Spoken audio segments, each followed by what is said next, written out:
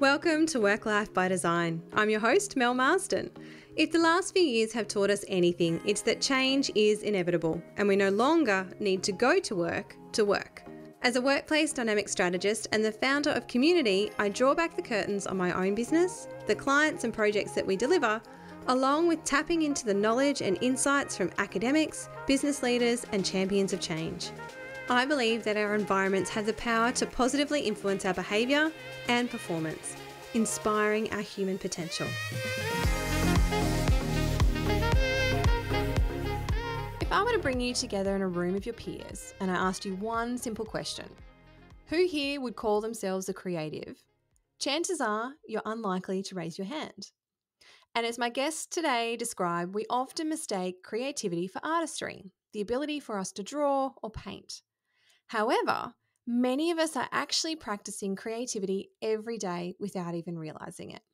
Maybe you like to sing, maybe you're great at cooking, maybe you're a problem solver. All of these are acts of creativity. Paul Fairweather and Chris Meredith are the two common creatives.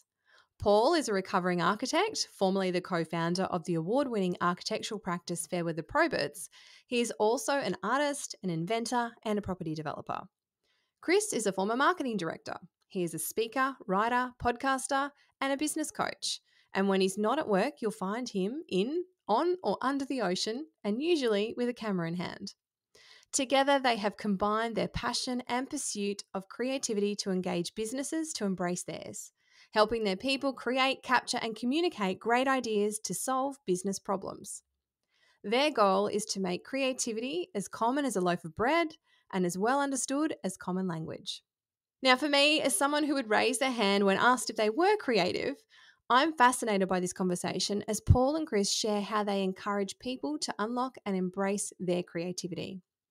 In today's episode, we are going to explore the role of creativity in our professional lives, if, in fact, you can actually teach creativity, the common block or resistance to embracing creativity and why so many of us would fail to put up our hands in that room, and what they have learned and observed about how our physical environment can impact on an individual's creativity. As businesses are struggling to solve new problems in our fast-paced world, encouraging creativity in our organisations is a key to success. And Paul and Chris leave us with their thoughts on where we can each start. So without any further ado, please let me introduce you to Paul and Chris, the two common creatives.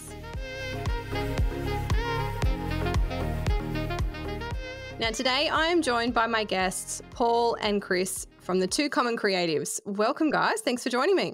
It's great to be here. Really excited to be here, Mel. Thanks for inviting us. Now, Paul, you are a recovering architect. You're also an artist, an innovator, a property developer. Chris, you're a former marketing director. How did the two of you come together to create Two Common Creatives, and tell me, what is it all about? Look, I'll start how we came together. So Chris and I were introduced by a colleague at the beginning of COVID. So we had a chat online and we got on famously. And we started doing many things together, but we didn't meet in person for about 2.5 years. And it was better in person, which was lucky. But Chris, what did we do? The reason we were introduced to each other is we both run our own businesses, kind of thought leaders, business practices, helping coach and train and inspire businesses. But this mutual friend spotted we have the same strange quirk, which is we're both artists in our kind of spare time. Paul's a successful watercolorist. He's actually been a finalist in the Archibald Prizes. I've never risen to those heights, but I'm a photographer and I post pictures every day online, which is my creative outlet. And this friend said, hey, you two are both equally weird. You've got to chat to each other. And that theme of creativity in business has never left us. We, to this day, the podcast and the things we do are all about exploring creativity in business and helping people in the white heat of the workplace be more creative. So Mel, just to add to that, so what we did was when we first had our chat, we both were amazed at our knowledge about creativity. We said, oh, we should invite some people along to listen to our chats. So we did a few webinars where we were just talking about creativity. And then we got a bit bored, so we thought we should ask some other people along. And then we decided to turn it into a podcast. And so we're now up to, I think we've published 76. So the Common Creative available on all good providers of podcasts. Nice plug. Good job. Hurry, while stocks last. Oh, that's awesome. But Chris, as a marketing director, I understand what you do is highly creative. You're helping people kind of express what their brand is and tell it in a meaningful way to connect to consumers and potential clients. And Paul, as an artist, I understand creativity there. And even as an architect, I get creativity, being an interior designer myself and coming up with all those concepts and being inspired by the world around us and the people that are going to occupy those buildings. I understand creativity in those formats. And I'm curious to know, how do you think creativity presents itself in other professional settings? If a number of the listeners that are joining us here today are people and culture leaders, there might be some fellow designers, there are other C-suite executives. What role does creativity have in our professional lives? Look, I'm just going to kick off by saying that I'm an architect and, creativity and architecture. But I suppose the stepping off stone is, I had a large architectural practice, about 50 people, and there's a lot of mundane tasks that you've got to undertake. There's administration staff that aren't doing any design work, but even a lot of the staff are doing technical work rather than creative work, and there's really only one or two people to design. So in some ways, it's not a lot different. Even in architectural firms, there's a need for greater creativity.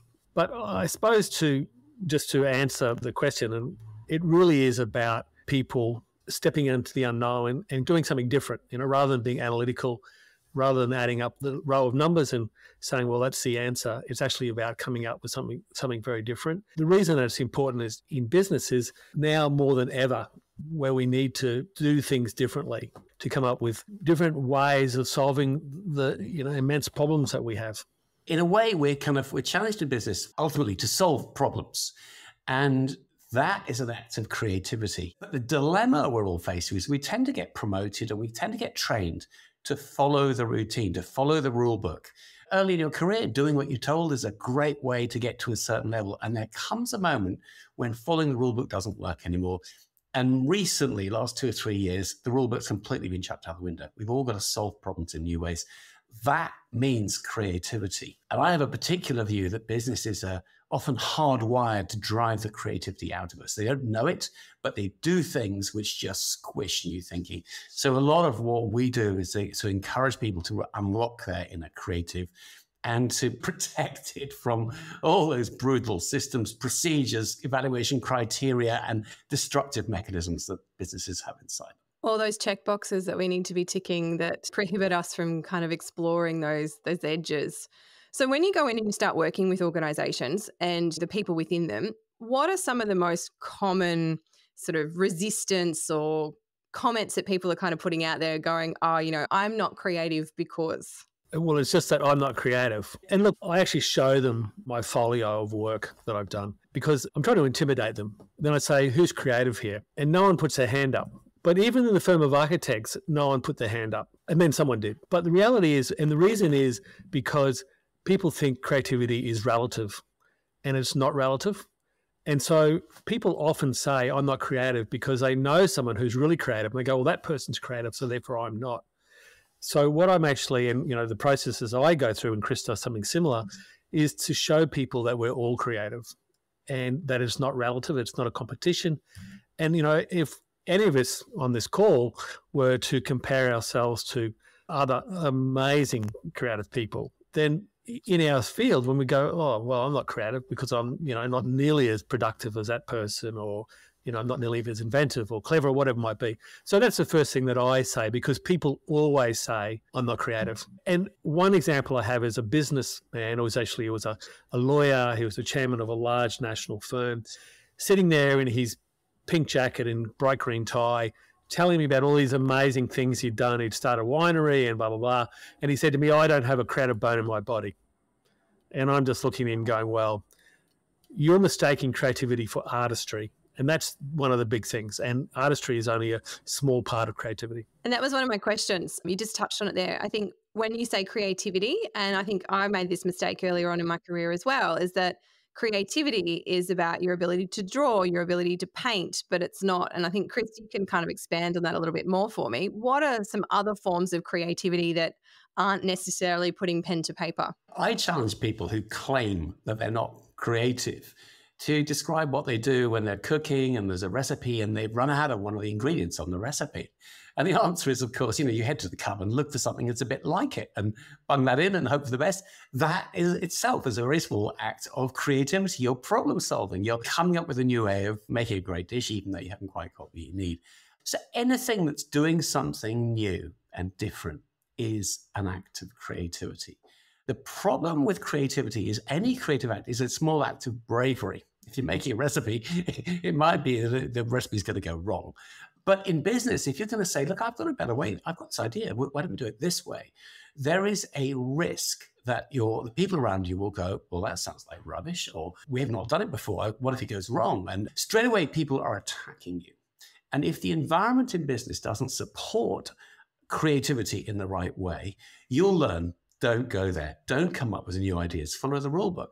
So one of the secrets of promoting a creative, kind of vibrant, innovative culture at work is to have a culture where people are happy to listen to and build on new ideas. I'm not saying that you have to accept all new ideas and everything's good and therefore the chaos ensues, but there have to be moments when you'll work with people around new ideas to help them build them up to something, which might be a good idea, might end up being a terrible idea, but you've got to help them build them and work with them. So how can you build that culture of creativity? Because is there such a thing as a culture with too much creativity and too much risk-taking? And what's the byproduct of that? Yes, you're absolutely right. If you just have a creative environment, you have chaos, total chaos. Oh, let's do it this way. And do it this way. And I'm not going to do it what you say. I'm going to do what I say.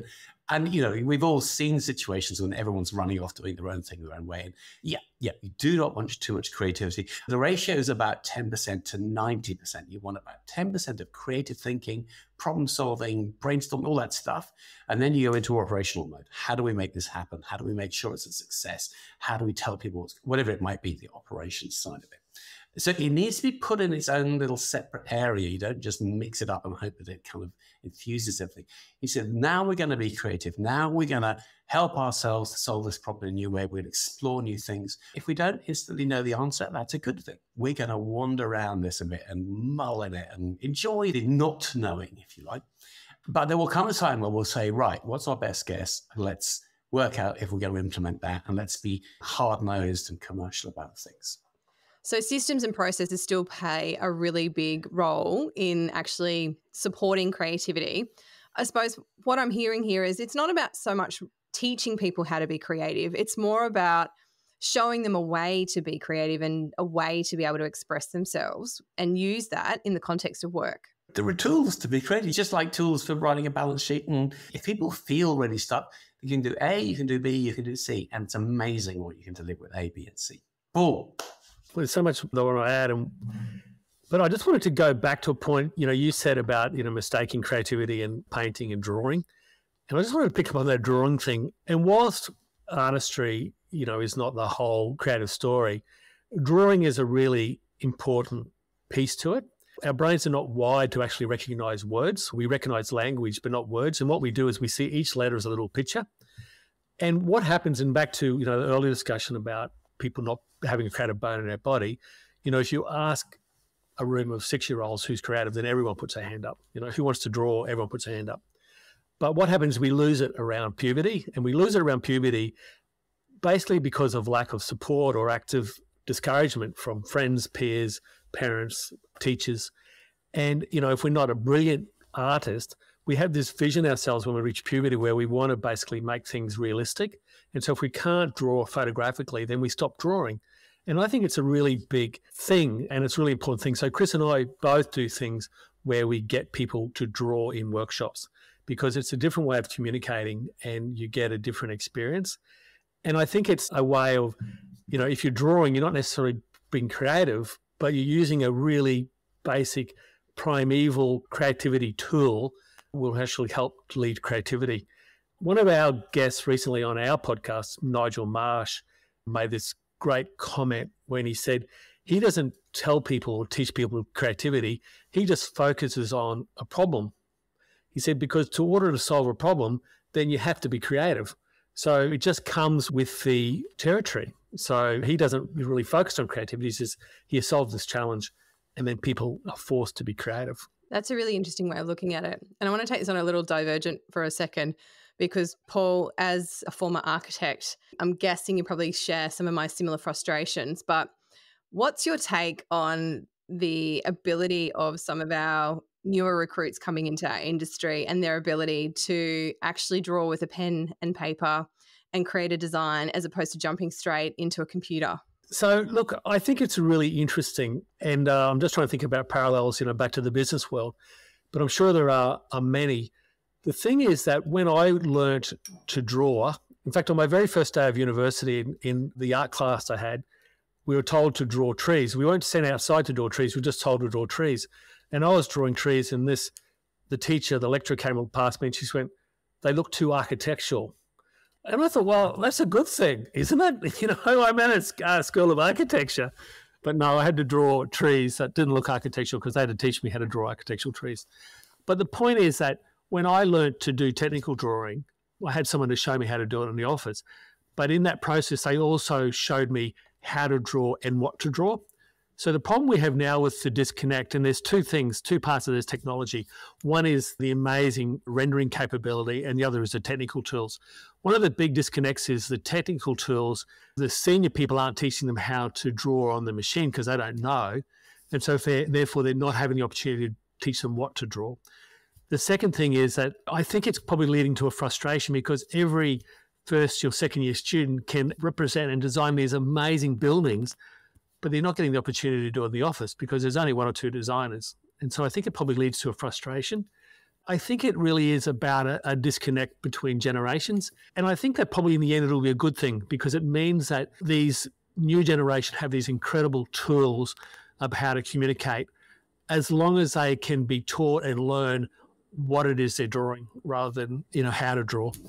So how does that creativity then come through in terms of other industries and the clients that you're working with? What role does creativity take in our work lives when we're an accountant or a lawyer? How does that actually come to life? It's interesting. I mean, both of us taught people like accountants, lawyers, financial executives, and so on. And your instinct is, well, hang on, they're numbers people, they're rational people. But firstly, what you find out about them is in their kind of private lives, they're chefs or artists or poets or actors or singers or incredible people with kind of creativity bringing out of them. And the other thing I go back to is the point I made earlier, is that adding up numbers on a spreadsheet and doing what you do with a balance sheet, the human brain isn't needed for that. You can already do it on a spreadsheet. Pretty soon AI will do it completely without even thinking about it. What's needed is the ability to solve a problem. And as we've suggested, the problems businesses, and in fact, many organizations and people are facing these days are getting harder and harder and faster. And that needs creative tools. The old rule book doesn't work. How do I solve this for the first time? How do I define the problem in a clever way? And how do I allow myself to explore different ways of solving it before alighting on an answer? Neuroscience has taught us a lot about how creativity works in the brain. And it's not just a gift. There are bits of the brain that work to be creative, and there are bits of the brain that help you with reading and all those good things.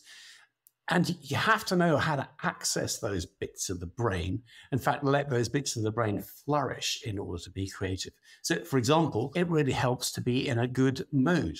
And it sounds like fluffy Californian bullshit to say that stuff, but the science proves if you want creative thinking, be happy. And it could be as simple as mentally sing yourself a song that you enjoy before solving that knotty business problem. That simple technique will generate more creative ideas than if you go, woe is me, we'll never fix this, what are we going to do about it? And are you finding that there's more of a calling for the work that you're doing at the moment because of the number of problems that need to be solved? And I think I read a McKinsey study recently too, is that they're encouraging more design thinking to happen within organizations because those CEOs that are considering solving problems and doing it more innovatively and with more creative responses, they're getting better results, and they're seeing that on the actual balance sheet now as well. I think it's a case of some are on it and they want more of it. Others, they don't know what they don't know. To sort of answer your early question and bring a couple of things together, basically, one of the things that Chris and I did recently, and I've been doing more often, is I get the participants to do a watercolour of a lemon. And the reason I get them to paint a lemon is no matter how it turns out, it's either a painting of a lemon or a lemon of a painting, one of the two, but it's a process. I think artistry or some sort of creative hobby or pursuit, and Chris mentioned before about, singing a song or music, that is a gateway into creativity at work, because unless you feel confident, because it's about building a creative confidence, and that might even lead to you being confident to put your hand up in a meeting to say, I've got an idea, or I've got a thought on this. And if you've experienced that creativity in your own home, the safety of the home, and whether it's, I have one client who does extreme knitting, and she's got 6-foot long knitting needles and she knits with rope. She's a lawyer and she's incredibly creative. I have this scale I call pragmativity, and one end is creativity, the other is pragmatic thinking. And no one ever lives on either end. You asked the question before is, what happens in these workshops that we do where we're being creative? Well, I just did this exercise for 25 miners in Mooroombah.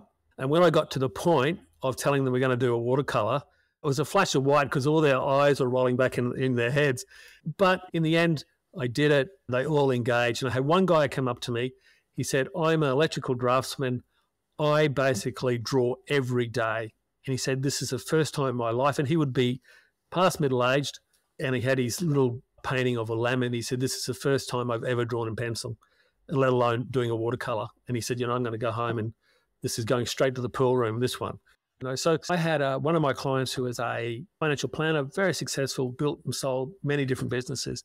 And he was raving about it. He's going, oh my God. He said, you have shown me, you've given me, this confidence to approach things that I'm fearful of. And I'm going, oh my God, we just did a watercolor of a bowl of lemons. So I know I keep on coming back to this, but I think it's the key. Whilst creativity is not artistry, artistry is a stepping stone. And I have another process which I call seed. S is the seed of an idea. That is for people to express themselves in the privacy of their own home creatively. Easy environment, which is about offices, giving an environment where people can express their creativity in a group without the expectation of productive outcome. And then the other E is espalier, which is a grid that you grow plants on. And the idea of the espalier is every row is conformity, compliance, and control. So in every row is whatever your focus is. And the idea is to do an audit of those things to see where there are some gaps. So, okay, we've got to control all these things. We've got to comply with all these regulations, and everyone's got to do the same thing the same way. But where can we have some gaps? And those little gaps is where we can find creativity. We say, okay, we've got a bit of a budget spare here. You knock yourself out. And if you get, my case, it's lemons, and they're all the stock standard Meyer lemons over here on the left. On the right hand, you can graft in different things, and you might get finger limes and tangelos and whatever. And if you get something you like, you can feed it back through the espalier, through the compliance control things that Chris mentioned earlier, to take that idea and turn it into reality. So, it's this thing about whether it's 10, 15, 20%, I don't know what it is. But what happens is when you try to sell people, say, oh, we're accountants, we've got to control compliance and conform. But there's always a gap, and it's in those gaps. What do they say in England, Chris, mind the gap? Mind the gap. Yeah.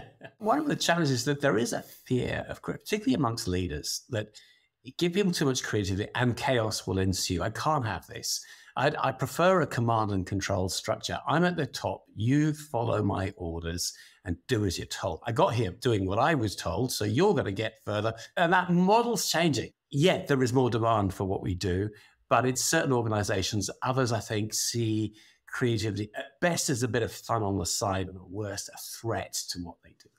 Yeah, it's interesting, isn't it? And thank you for sharing your model there, Paul, because I think that framework helps people understand that there is a bit of a process and there is some structure to it that can support creativity. And to your point, Chris, that it does take away from having complete and utter chaos and helps mitigate some of those risks. I think that's another factor that many businesses are very fearful of, is taking too many steps too far away from the norm, because that fear of risk setting in and being quite risk adverse. Many organisations at the moment, they're trying to stay as close to the path as they can because that's what they know.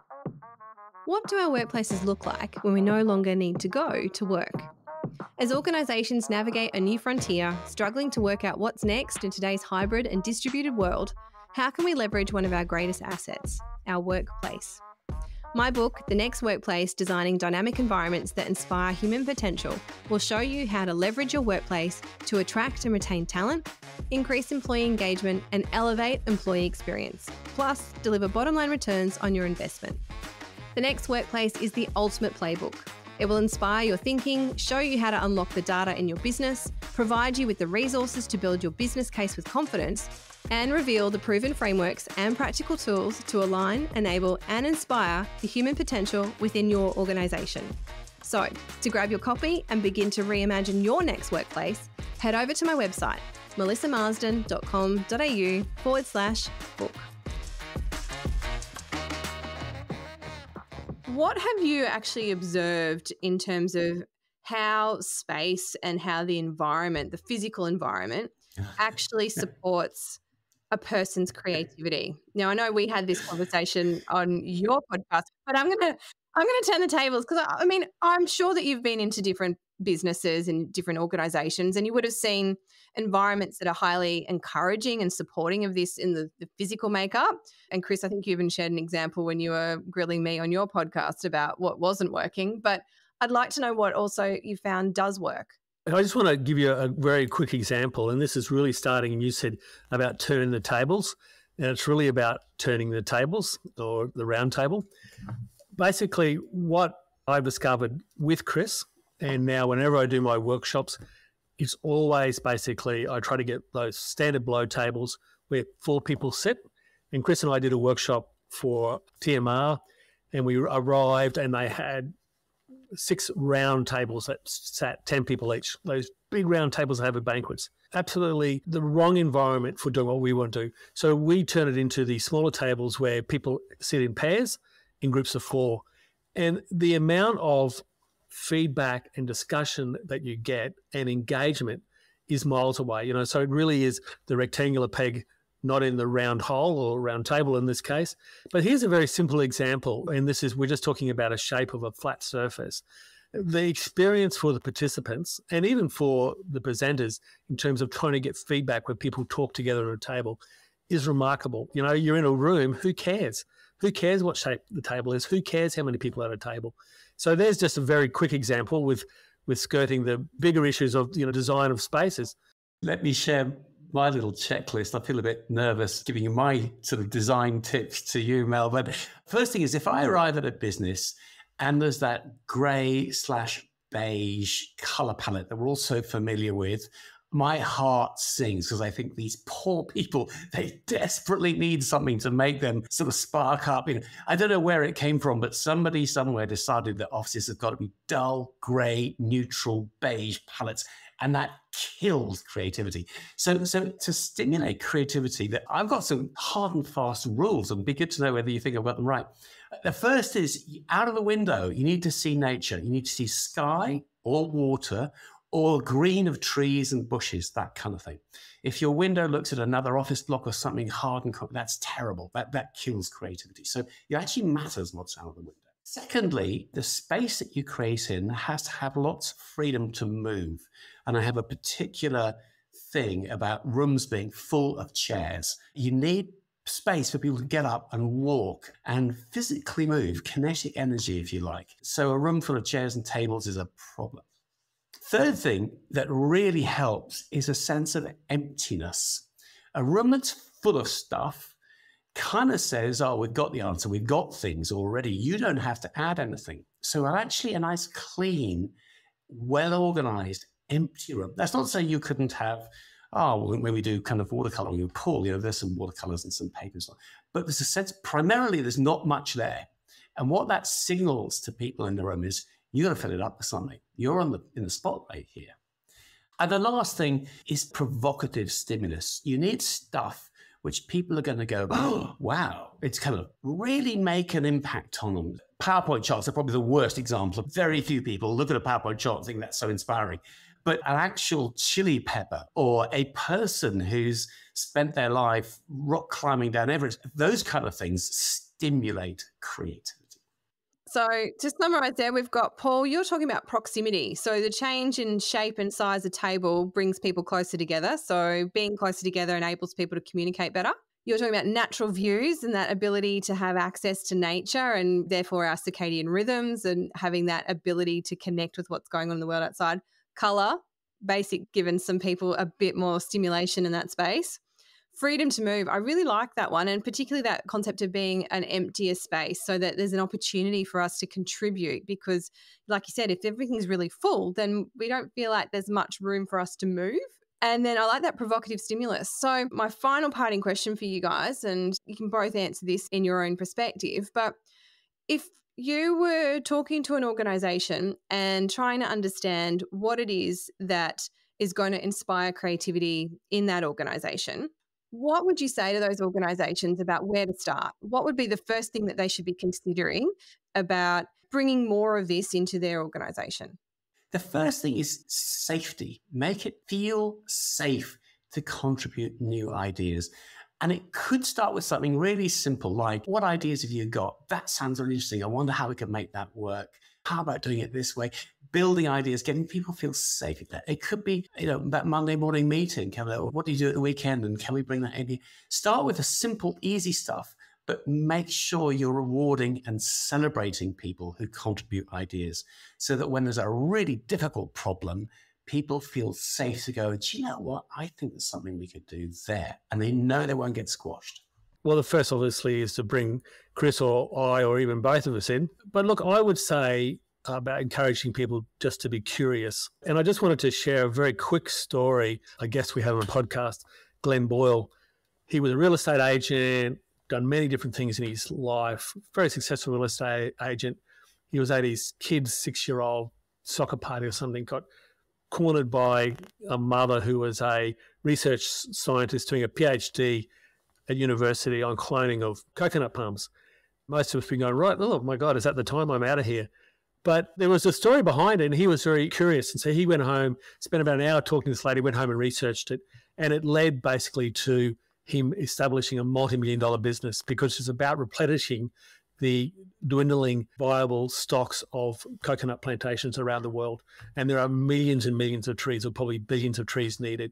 So my tip would be the first step is to get your people to be curious. Thank you very much, guys, for sharing your thoughts with us today. I'm particularly interested in this topic because I think as someone I consider myself to be naturally creative, it's always been in me to have the artistry, and I think that then extends into creativity. But I think it's really important that everyone sort of taps in and sees that unique creativity within them because I think it has a lot of value that it can bring back into our businesses, our economies, and our lives in general. So thank you both very much for sharing your thoughts with me.